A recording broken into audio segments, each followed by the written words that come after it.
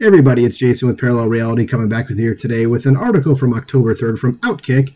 And these are always fun articles to read. The top 25 rated shows in cable news, CNN a non-factor, MSNBC misses Maddow. I love seeing that, just CNN and MSNBC getting their asses handed to them. So let's go into it. So it says, one of the most intriguing media stories coming into the year is what impact, or lack thereof, CNN would have on the 2024 presidential election. CNN is the longest-running cable news network on television, and for decades, normies reflexively turned to the channel as their go-to source for election coverage. But the network is not what it once was. Oh, boo-hoo. Since Mark Thompson is now in charge, the company's third CEO in as many years, and CNN has set several viewership lows during Biden's presidency. The network also lacks a defined identity. Under Thompson, CNN is not as overtly left-leaning as it was under Jeff Zucker, nor is the channel as focused on reporting the news without an obvious bias as it was under Chris Licht. It says, where does that leave CNN less than 5 weeks before the election? It says, according to Nielsen Media Research data, CNN is arguably a non-factor in the discussion. Again, oh boo-hoo. Nielsen released the full list of cable news viewership for the third quarter of 2024 this week. Here are the top 25 rated shows from July 1st of 2024 to September 27th of 2024.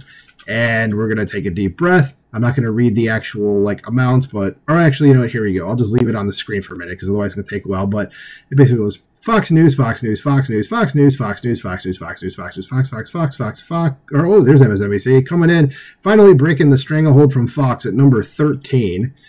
And then 14 and 15. How Joy Reid's program, which is number 14, Readout, is on anything because she is just awful.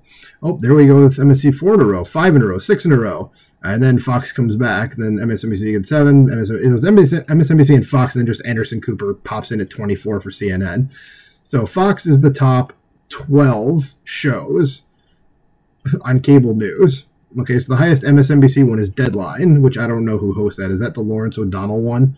Well, whoever it is just an idiot because they all suck over there. So there's just one CNN program, Anderson Cooper 360, ranked among the top 25 shows in cable news, compared to 24 for Fox News and 10 for MSNBC. That could be right, 24 for Fox News. It probably means 14. Yeah, because it wasn't 24 otherwise, because I'm like, there was more MSNBC on here than just one remaining. I think it was supposed to be 14.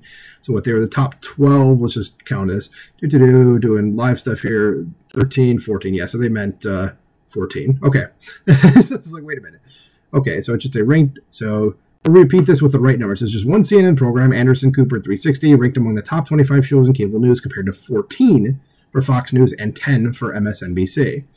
Further, CNN averaged only 557,000 total daily viewers for the quarter. It's behind Fox News at 1.57 million and MSNBC at 889,000 and 896,000 viewers in prime time. And Fox News had 2.64 million and MSNBC had 1.43 million. So Fox News is doing practically twice as good as MSNBC, and they're light years ahead of CNN.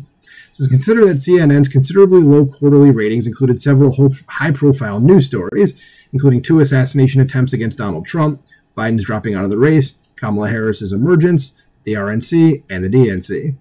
If those satires can't even elevate CNN above 1 million viewers, network honchos must seriously wonder if its current batch of talents can provide any realistic upside moving forward. What's particularly concerning for CNN is that the 3-letter brand is no longer a draw, and the network lacks the star power to combat the fall of the brand's reputation. No matter the promotion, Abby Phillip, Laura Coates, and Caitlin Collins are not the answers. Re-signing Brian Stelter, Mr. Potato Head himself, won't help either. This parent company, Warner Brothers Discovery, which is already in mountains of debt, ought to consider selling CNN. As currently constructed, the brand has peaked. Perhaps a tech company with more financial resources could give the channel the overhaul it so evidently needs. This is Amazon? Yeah, it's all Jeff Bezos needs is another propaganda outlet like the Washington Post.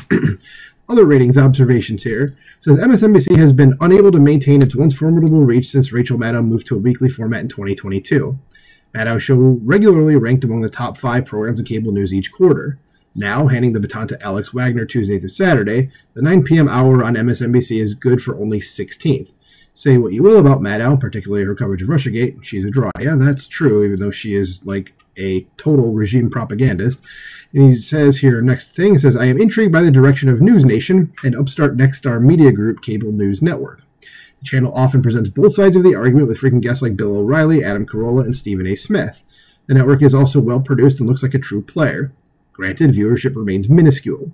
News Nation's top-rated show, Chris Cuomo's 8 p.m. primetime program, averaged just 160,000 viewers in the quarter. And in its other two primetime shows, Dan Abrams' Live and Banfield, a true crime hour that is well worth a watch, drew 96,000 and 88,000 respectively. By comparison, Newsmax's top-rated show, Rob Schmidt Tonight, averaged 465,000 viewers. Well, yeah, I've seen that about News Nation, is that they tend to have people on both sides of the spectrum, and fine. And Newsmax, for people that don't know, is very much right-leaning. It says Fox News is dominant in the cable news space. FNC accounted for the top 12 shows during the quarter, with its second highest-rated third quarter in network history.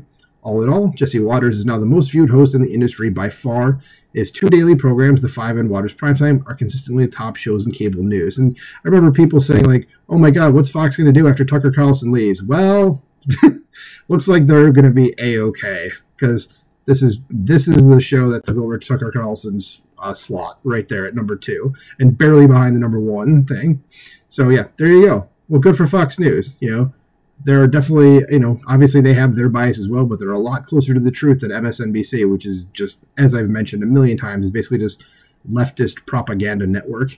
So let me know what you think about this in the comments below. Do you, what do you have to say about this? Do you watch any of these programs? I mean, I don't watch cable news at all, but I am glad to see the sinking ship known as CNN sinking, and hopefully MSNBC can continue to tank as well.